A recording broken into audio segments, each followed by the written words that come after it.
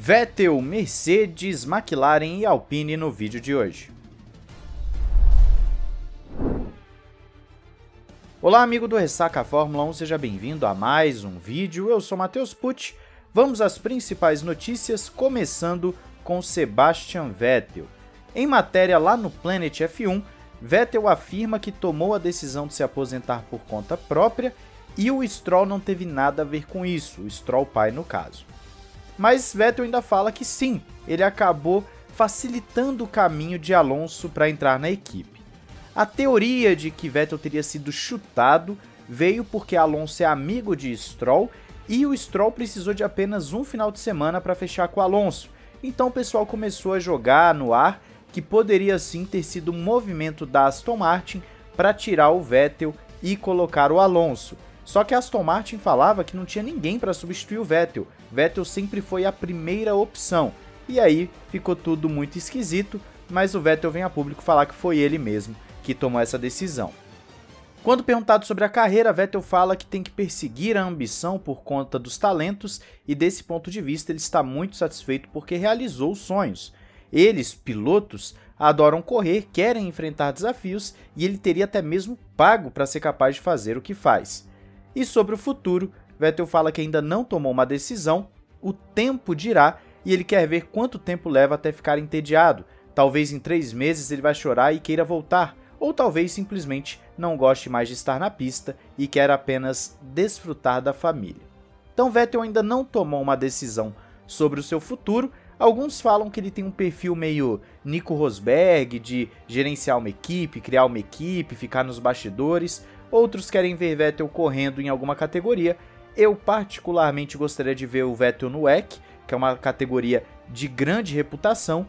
Tem poucas corridas, mas são corridas legais e a próxima temporada vai ter um acréscimo muito bom de equipes de peso, então vai ser legal se o Vettel conseguir uma vaga lá, se ele tiver o desejo também, né? O cara passou a vida inteira viajando, talvez ele só queira curtir a família e tá mais que certo.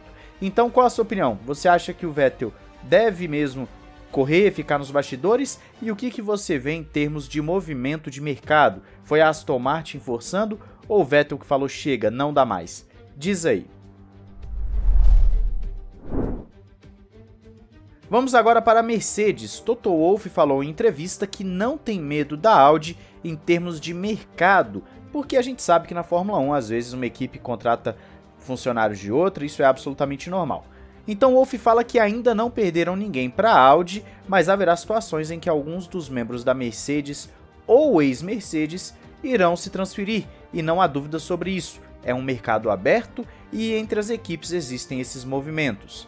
O chefão da Mercedes ainda conclui que tem esses movimentos de outros fabricantes de unidades de potência e, embora não emitam um comunicado de imprensa sobre isso toda vez, é algo completamente normal.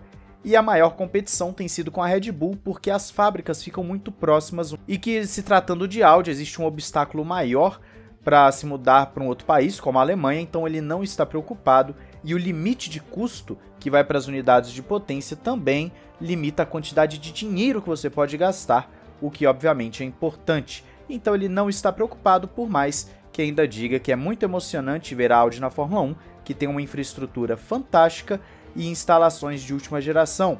Sabem como atuar, como já mostraram em Le Mans, e não tem dúvidas de que serão muito competitivos. Farão parte de uma equipe sediada na Suíça alemã, isso é algo que eles sabem e entendem bem. Então nós estamos vendo que o Wolff está um tanto quanto animado com a entrada da Audi, que vai estar em parceria com a Sauber, mas também não está preocupado em perder funcionários para a equipe.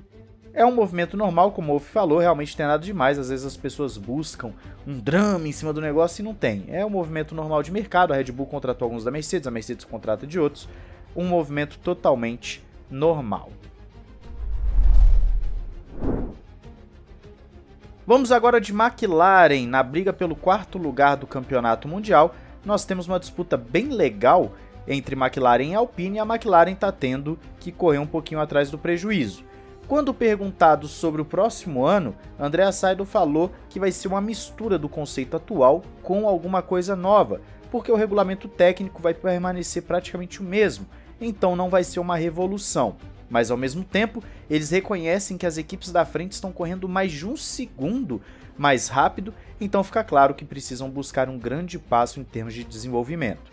Quem também acabou falando sobre isso foi o James Key, falando que o padrão que viram nas 3 principais equipes mostra aquilo que precisa alcançar, porque os pacotes reais de atualizações que fizeram foi uma abordagem agressiva para cada etapa de desenvolvimento e trabalharam muito neles durante 5 ou 6 provas, e cada pacote funcionou conforme o planejado, e eles têm inclusive que parabenizar a equipe por isso. Só que nessa brincadeira, eles precisam focar no que as 3 principais equipes estão fazendo, porque elas é que determinam o quanto você tem que avançar e o quão bom é você começar com o carro redondinho logo no início da temporada, porque assim você desenvolve melhor o seu bólido.